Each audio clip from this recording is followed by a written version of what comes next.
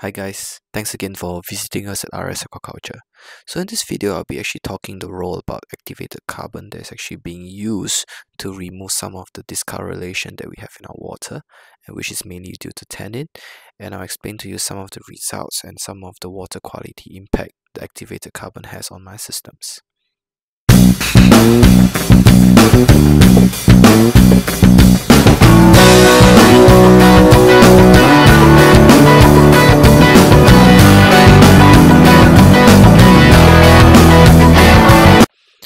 So after every batch of a bioflux cycle, what we tend to do is to use the settling tanks to knock out all of the bioflux in the remaining system.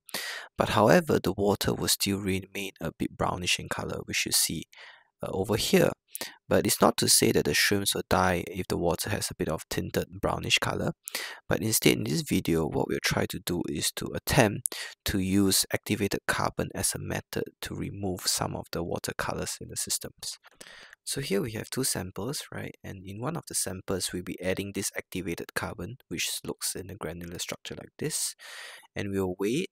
So for this experiment, we're actually using a very high concentration to try to speed up the process.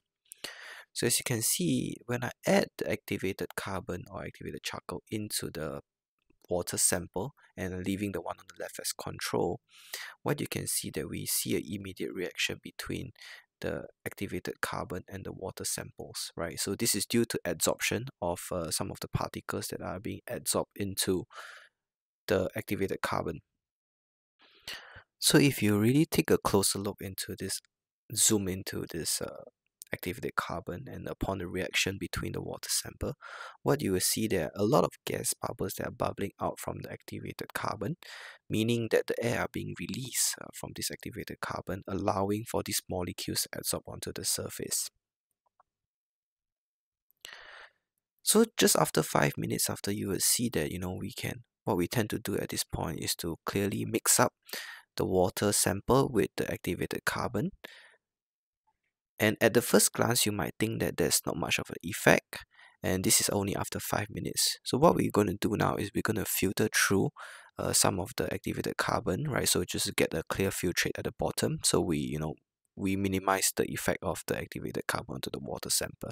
And after 5 minutes, we do see some slight discoloration, but for this to work, the activated carbon will need a longer period of time. So what we have done here is to just continue mixing and place back the water that has been treated with activated carbon. And what we see here is after 1 day.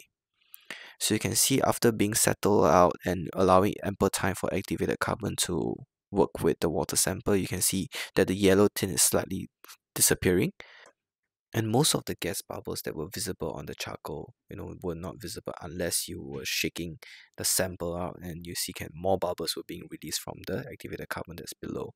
So we then try to filter it again to see, have a direct comparison without the effects of the activated carbon inside the water sample. And this is what we actually get. As you can see, that is actually much clearer, and it doesn't have this yellow tint anymore, meaning that some of the tannins have actually been absorbed into the activated carbon. So out of curiosity, what we did before putting the activated carbon is to measure the water quality by ammonia, magnesium, and alkaline D.